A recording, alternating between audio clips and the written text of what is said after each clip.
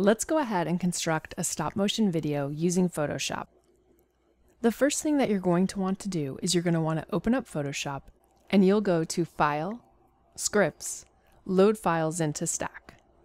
Photoshop is going to prompt you to open the files and you'll need to choose a minimum of 2 files. I'll go ahead and I'll click the Browse button. I'll navigate into the folder where I've saved my optimized files, and I'm going to simply select all of the files. I can do this by selecting the first image and scrolling down to the bottom and hold my Shift key and click on the last image. I'll click Open. Photoshop is going to list all the files, and what we'll do is we'll go ahead and click OK. Now it is worth mentioning that you can choose Attempt to automatically align source images. But rather than doing that, I'm going to do this a separate way so that I can show you what happens by default. As I mentioned, I'll click OK to load these in, and Photoshop's going to go through and add all of the images. Now, depending on how many images you have, it may take a few minutes in order for all the images to be added into the Photoshop document as their own separate layers. Once Photoshop is finished processing, you'll see that all the images have been added into your document. Inside my document, I have a couple of images that I don't need. You can see there's a shadow of a hand here, and I have a couple of other images that don't quite match up. They were more of my test images. It is possible to go through and just delete the layers that you don't want from the animation so that you're removing anything that is redundant or something that you don't need. You can also fix this later on, so if you don't do it right now, it is possible to do it at a later time. What I'm going to do to begin with is I'm just going to go ahead and create the frame-by-frame animation to show you what it looks like without aligning the images to each other. In order to create a stop-motion animation, you're going to need to work with the frame animation setting. So if you don't see that, go ahead and change it to Create Frame Animation. Click the button, and one of the layers is going to be loaded as the first layer. If you come to the wing menu over here on the right side of the timeline, you can go ahead and choose to make frames from layers. This will add in all the layers and they will come in as their own unique frame. Now it is worth mentioning that the last layer is just a blank layer, so I don't need that. I'm going to select that and I'll hit the trash can to delete that. The other thing that's going to happen is more than likely your frames are going to come in the wrong order. So if we were to play the animation, you can see that it's playing backwards.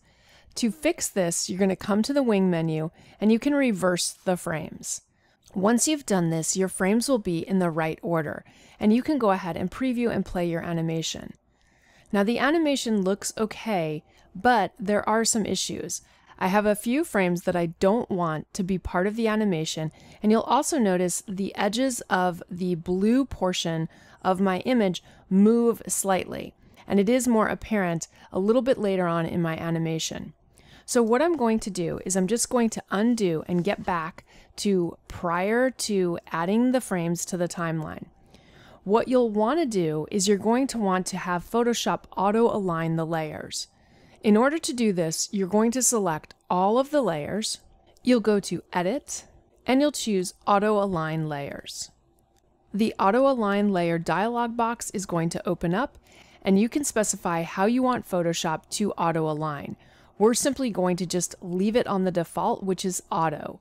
We'll click OK, and Photoshop is going to do its magic and fix these small discrepancies in regards to alignment. Photoshop is taking care of the heavy lifting. As for us to do this manually, it would be very time consuming, considering that we have many layers to deal with. If you do have a lot of layers, it's going to take a little bit of time in order to run this. So be prepared to wait for a period of time. I'll let Photoshop go ahead and run this feature, and then we'll talk about next steps. Now that Photoshop has finished running the auto align layers, you should see that your file is going to look a little bit different. It actually looks somewhat crooked right now, but if we test this by creating our frame animation and adding all of the layers, you'll see when I run the animation, if you look at the edges of the blue paper, they are much more in line with each other. So there's not as much visual movement as there was previously. I'm going to stop the animation from playing and just undo to step back. Before we can actually create our animation, we're going to need to do a few more things. Now that I've had Photoshop run through this process, I'm going to go ahead and crop my image. I'll use the crop tool. I'm going to crop in so that the edge is just going to be the blue portion of the paper.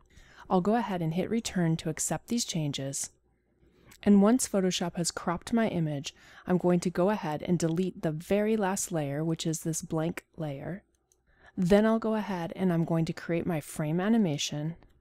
I'll go to the wing menu over here on the right, and I'll click Make Frames from Layers.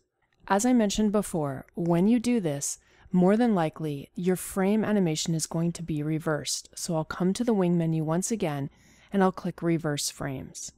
Now the animation should start from the beginning. What I'm going to do is I'm just going to eliminate any frames that are not necessary. You can see that the fish doesn't begin to show until frame 4, so I really do not need the first 2 frames.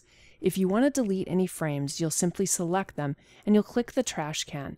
That will prompt you to delete the frame. It is possible that you may need to go through your animation and delete any unnecessary frames. I'm just going to quickly go through my animation and make sure that everything is a frame that I want to keep. So I'll play my animation, ensuring that the frames that are playing are ones that should be here.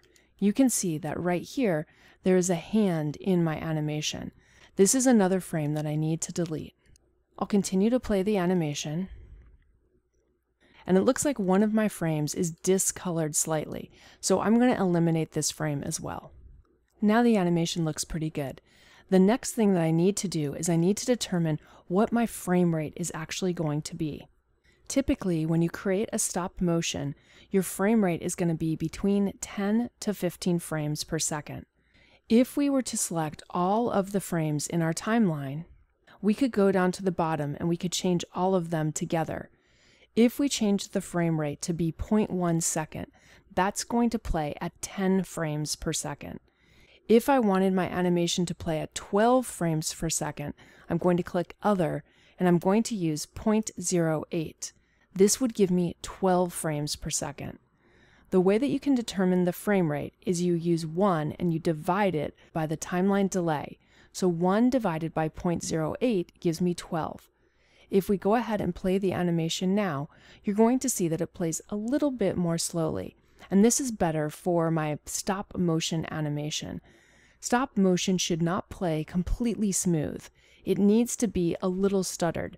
That's part of the style of stop motion. Once you're happy with how your stop motion animation is going to look, the next thing that you're going to want to do is you're going to want to export it. Before we do that though, I'm going to go ahead and set a hold on my last keyframe. This will hold for 5 seconds before the animation repeats. Since this is the ending frame on my animation, I want to have a slight pause. I'm also going to want to adjust the timing on a few of my frames.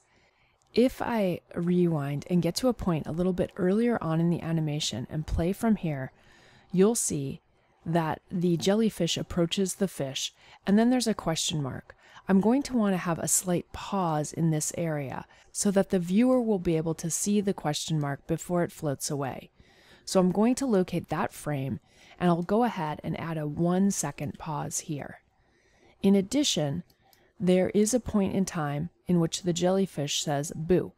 And once again, I'm going to want to pause there so that the viewer has time to take in that bit of action. So I'll just go ahead and locate that particular frame, and once again, let's change the timing to 1 second. Let me go ahead and advance to earlier on in the animation. We'll play, and you can see what it looks like with those pauses in place. That looks much better, as now the viewer has a chance to really understand what's happening in the animation. You will also notice when it gets to the end, it's going to hold on this ending frame for 5 seconds before it rewinds and starts playing again. This looks much better. Now my animation is playing exactly the way I want it to play. In addition, I'm going to want to save my file before I export. So I'll go to File, Save. I'll navigate to where I want to save the file. I'm going to go ahead and name the file Stop Motion 1, and I'll go ahead and click Save. Now I'll click File, Export, and I'm going to render to video. Even though it is possible for me to export this as an animated GIF, I know that the file is going to be somewhat large because I have so many frames and because the actual physical size is quite big. In lieu of that, I'm going to render this as a video file. You'll need to go ahead and supply a new name if necessary.